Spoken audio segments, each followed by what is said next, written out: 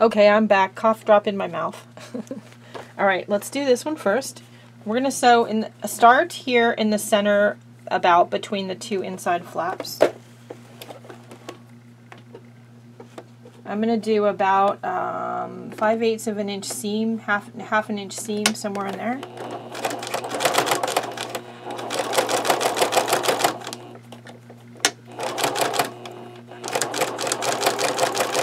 And pull my pin out before I get to the corner.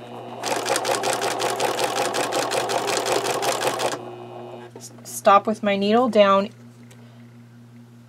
near the corner, about a half an inch away from the edge of the fabric, and turn.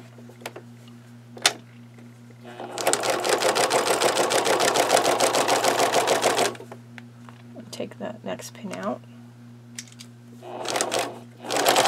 I'm pushing the edges of the pockets and flaps down so I can make sure that they get sewn down flat and nothing gets sewn down curled and puckery.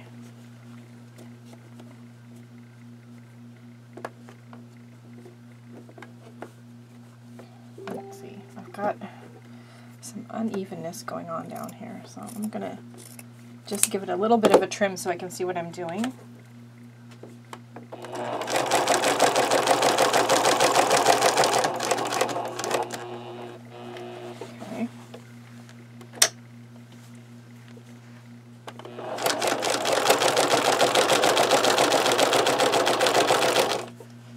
Out the next pin.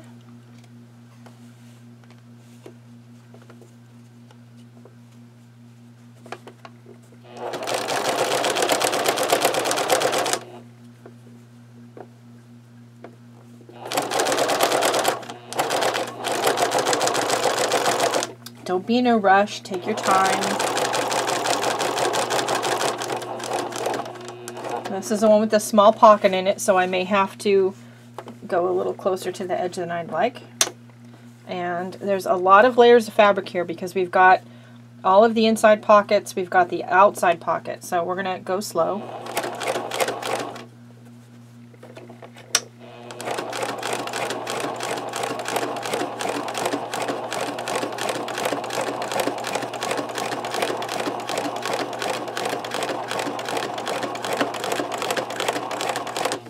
Take out the pin.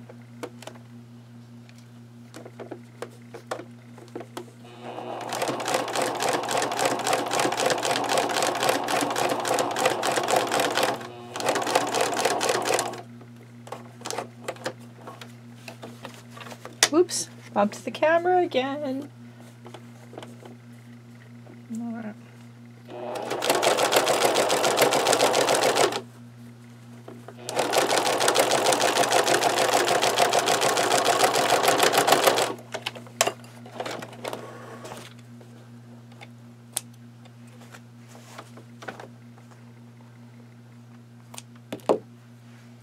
Okay, so the one thing we want to do before we do any cutting or trimming is making sure we have, a decent seam. It doesn't have to be perfect. This one certainly isn't, but you don't want to have missed any parts or missed the fabric or sewn a pucker in it or anything like that.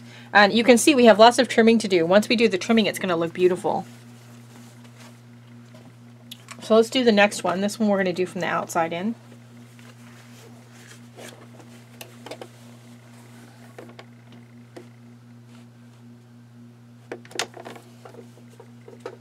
Not that it really matters, actually. I think I like doing it from the other side. Let's do that one. Let's do that.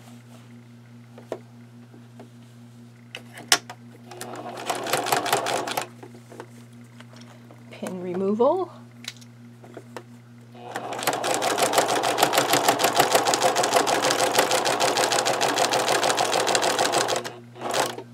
Okay. Turn the corner. Always turn the corner with your needle in the down position so you don't lose your place and end up with a big hole in your stitching.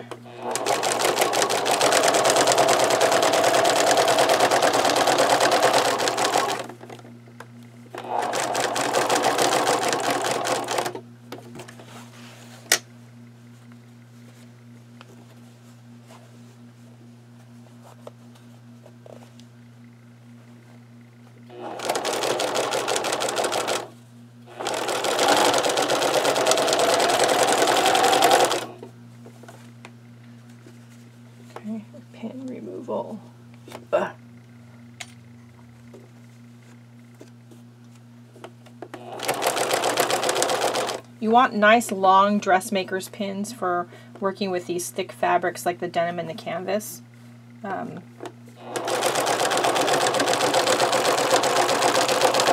And no, not all sewing pins are made the same. Before one of you even asked me that. So look for a nice long pin.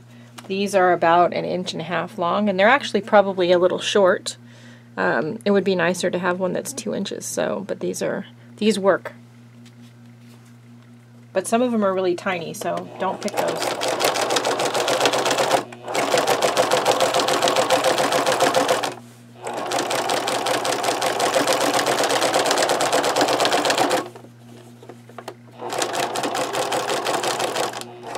Don't be afraid either of having to do some seam ripping. Shoot, we all have to seam rip every now and then.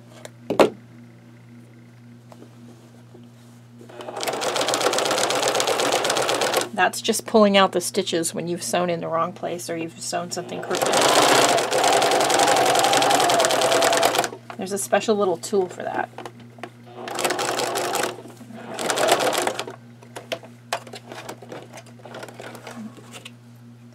Okay. That's not bad either. Cool. Alright, I didn't mean to do that. Whoops. That's where all my little extra presser feet are kept. Now you know. And we're not going to even get into what all these are for because that'll just confuse you all. But there's presser feet for just about everything.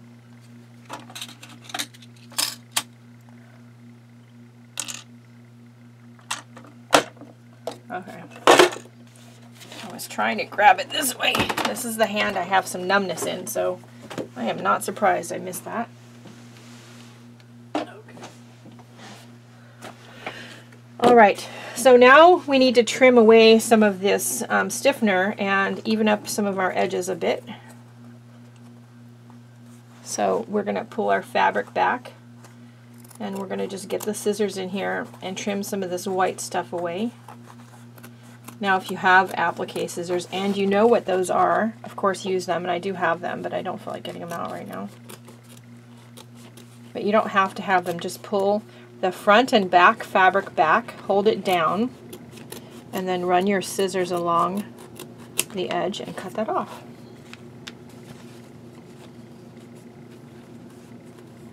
Next one. Do this all the way around before you do any other trimming, because it'll be easier.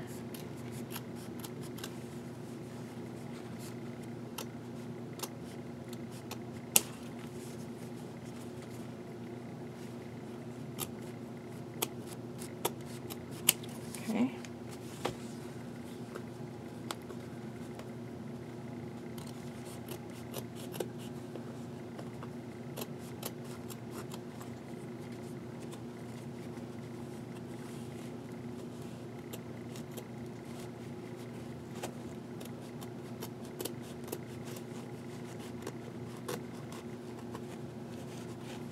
Now you could do the trimming, all the trimming of the stiffener and the fabric, and then you could, if you know how to do like zigzag on your machine, you could zigzag around the edge, you could add some trim around the edge.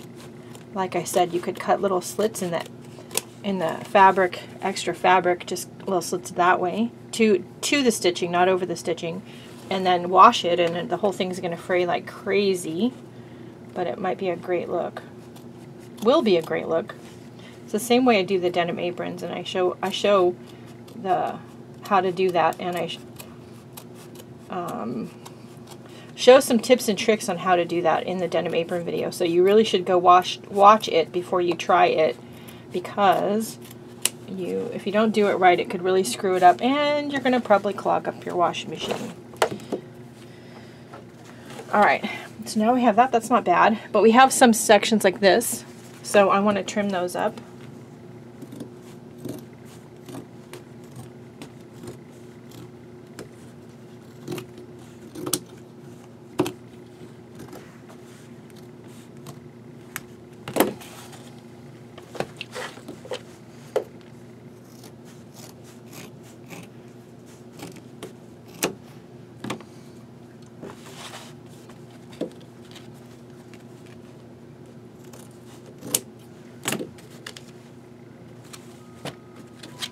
all the way around.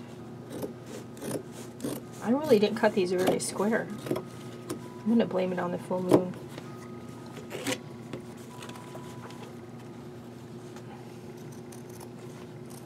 I did use Sharpie to mark my pattern pieces out, and I don't mind if a little bit of it shows, but some of it's not attractive, so we're going to cut the unattractive bits off, and we're just kind of squaring it up.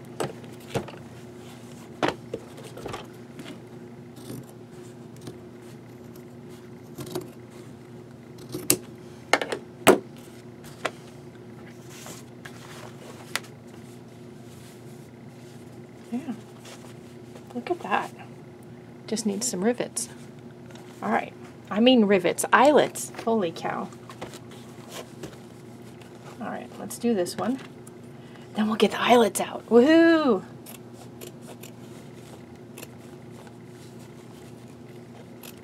I'm going to make some more of the plain canvas ones today.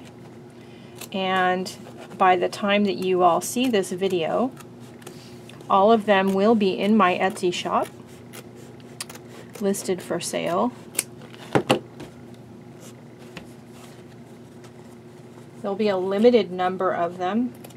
First come, first serve.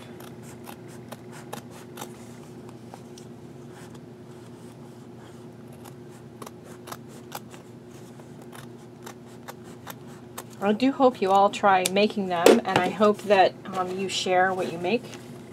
I would like to see the fabric and things that you make out of them and how you decorate them. These denim ones would take paint very well, just like the canvas. And you could, denim comes in lots of different colors if you're going to buy new denim, sorry, above the camera again, to do this with.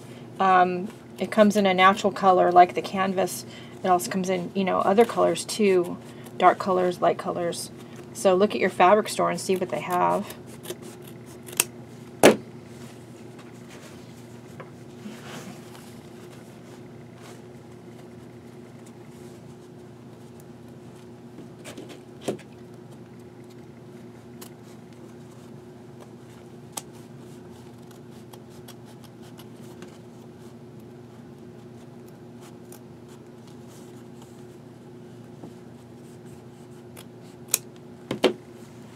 Okay, now we have to do the same thing, and we're going to even up some of our edges. I don't want them to be perfect. If I wanted it to be perfect, I wouldn't leave them raw, but I don't want it to be too sloppy. So first I'm going to do it around the outside and even everything up.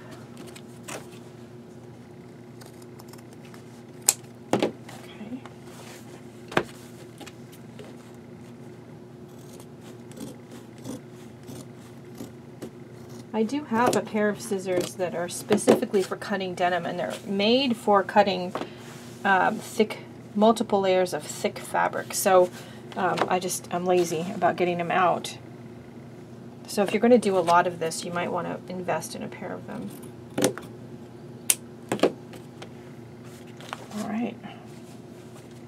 Look at that. I think that's really cute. All right. So I'm going to reset the table a little bit, and I'm going to get my eyelets out, and I'll be right back. Okay, so to prevent what happened last time where we had one eyelet come out crooked, we're going to line up our outer edge, and then I'm going to find out where the center fold is, and I'm going to mark it with a pin at each end.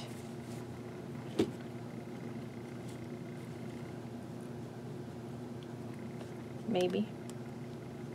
There we go. Then I'm going to open it up, straighten out the pin if needed. I know the pin head is where I need it to be. All right. So I'm going to, I know that point, the straight line between the two pin heads is where the center is. Move this up a little bit, so there you go. So I know along this edge of the ruler is where the center is, and that's where I need all of my marks and holes to be. So I'm going to do 1 inch in from the top, and I'm going to mark my mark right on that straight line, And then we're going to slide the ruler just a little bit and do 1 inch from the bottom. And then we're going to do halfway between those 2 points.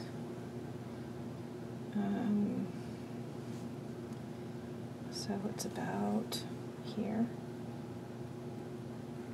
And that's where we want our 3 eyelets to be. So let's mark the other one before we do any eyelet setting. Ouch. I need a pincushion. That's like the 5th time today I've poked myself with my own pins. I've got pincushions around here somewhere. I don't know, I put them away. I don't know where the away place is. It's away. I don't know. Alright. I know I didn't purge them, that I know for sure. Okay, so we're going to line our ruler up again. We're going to mark. You may have to move your pins around. There we go. Mark 1 inch from the top. About 1 inch from the bottom. And then halfway between the 2.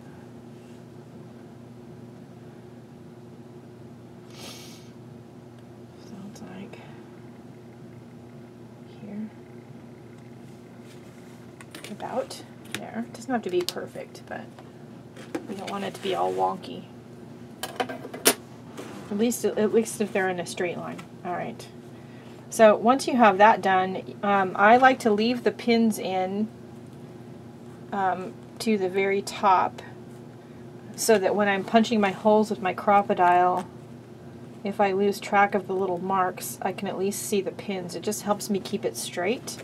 So I just move the pins so that I can punch the hole without hitting the pin.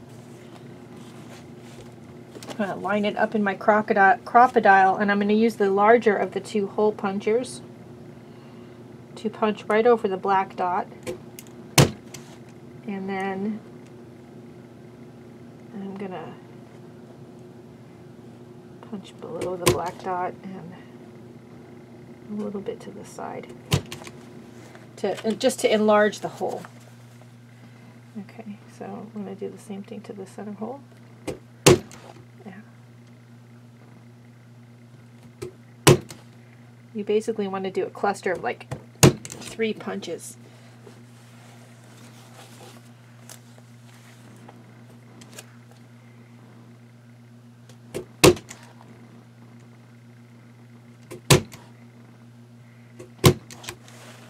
Before you take any of your mark pins out, make sure that your eyelets will fit. So I use the Dritz large.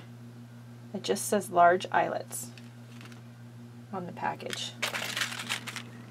And you can get the package that has the setting tools in it. I already have them, so I didn't get that, but you can get them that way, or you can just get them like this. So I want to make sure that my eyelet's going to fit in that hole that I made. And it fits in that one good. I'll check each one of the holes.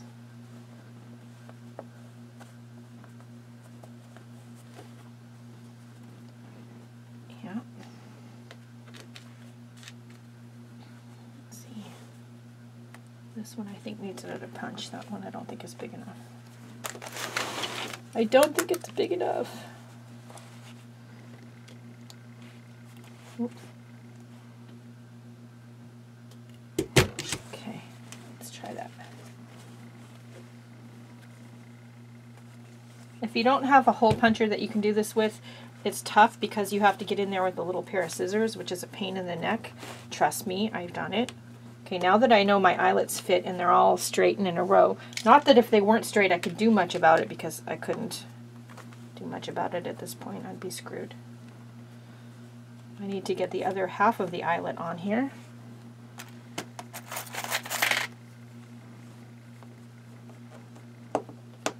Yep.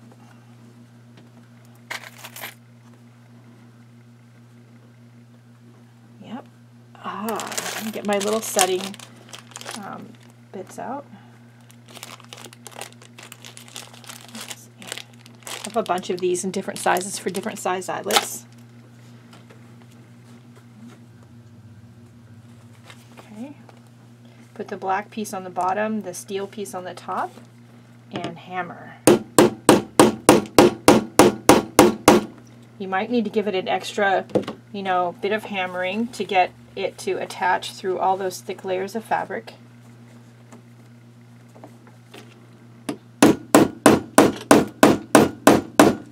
Ha.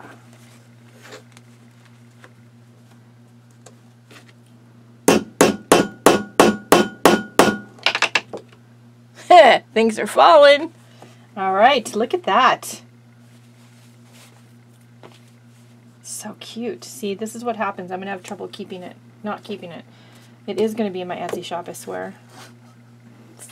Holy moly. It's going to be a problem. I can't keep keeping journals that I make. I don't have enough room. Okay, so the first thing we have to do is move our pins so that we have our pin heads for our guide, but the little end of the pin is not underneath where I need to punch with the crocodile, because punching through the pin would not be good. All right.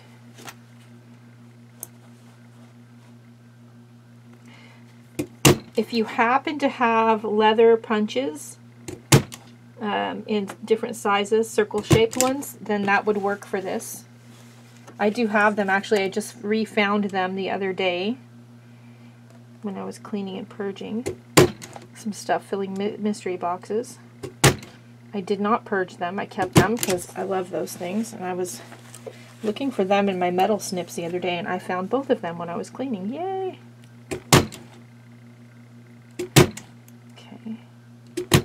So there we go. We'll take our pins out. I'm pretty sure those are going to be big enough. And find some more eyelets. And then we're done. Woohoo! I should really organize this box better, but you know what? I'm not going to. I kind of like digging in the box. Need another short one.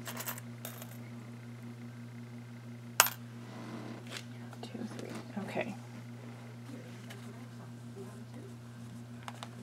Oh, TV turned itself on. I'll be right back. Okay, I'm going to edit that little bit out, but what you guys aren't going to hear who are watching the video is my TV was on pause and it turned itself on. It was decided, I guess. Oh, seriously. Okay, I had to go pause and turn something off. But here we're going to finish our other denim notebook cover.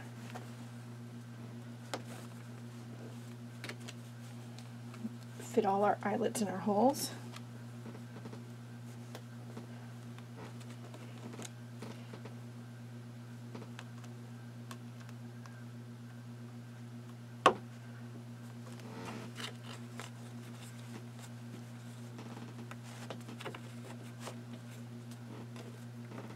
Okay.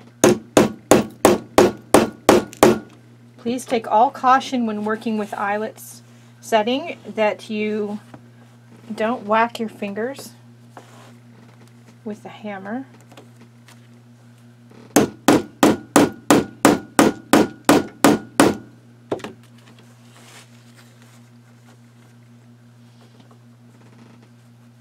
I have this little small hammer that was given to me by my father-in-law, who's no longer with us, and I love this hammer.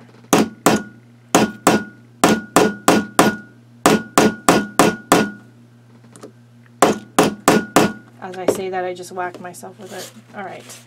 There we go! How cute is that? That is so cute. So you definitely could go all the way around the edge and you could cut slits in it up to the stitching. You could even do this part of the pocket here and then toss the whole thing in the washer and it's going to unravel. I'm not going to do that, but you definitely could. But here they are. They're ready to go. They'll be listed in my Etsy shop shortly.